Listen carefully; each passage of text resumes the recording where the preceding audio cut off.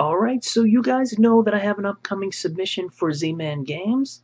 I've officially finished the prototype, and I just want to show you guys what it looks like so you know what to expect when you build your own prototypes for a publisher. Your biggest goal while building a prototype for a publisher is not to build a professional quality board game. What you need to do is focus on making everything feel and work properly.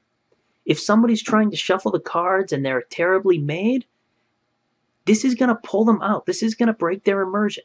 Don't worry about hiring artists and printing off professional cards from ArtScout. Those things are going to cost you a lot of money, and they're not going to help you out one bit.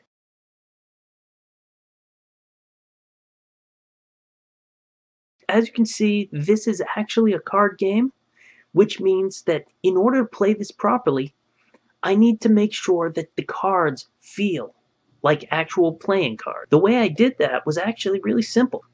All I did was took a standard card sleeve, a normal playing card,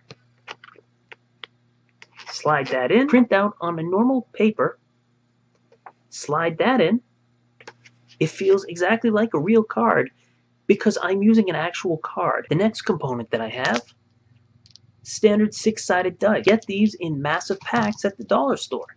Very cheap, and you can get as many dice as you need. In order to create any sort of a token or a meeple, any sort of a counter like that, it's nice to have something that's easy to pick up, and these accent marbles do the trick. And as usual, dollar store. I get a massive bag of these, so I can easily send out 10, 15 of them, and it's not going to cost me that much money for the prototype. Now, this is a pure card game, so there's no need for things like a board, but I realize that there are a lot of rules that are kind of hard to follow without some sort of a player aid. So I built up these very simple boards.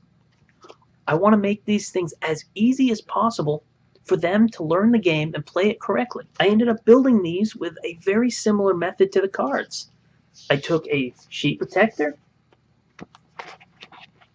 I backed it with some poster board, and I just put the paper on top.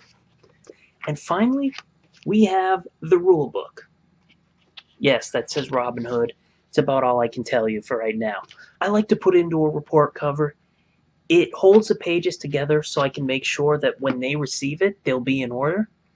Although this is not a necessity, and it does cost an extra couple of bucks. The other problem with a report cover is that it does make these pages a little bit too big for an envelope, which means you're going to have to find another way to ship it. That's really all there is to it. You want to put together these pieces in a way that will allow them to play the game as though they just purchased it.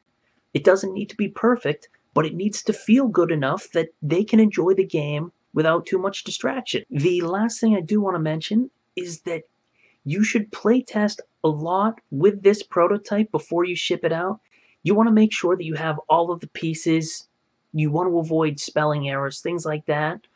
By playing for a few days with this prototype before you send it out, you'll make sure that everything looks and feels correct. So now you guys know what an actual board game submission can look like.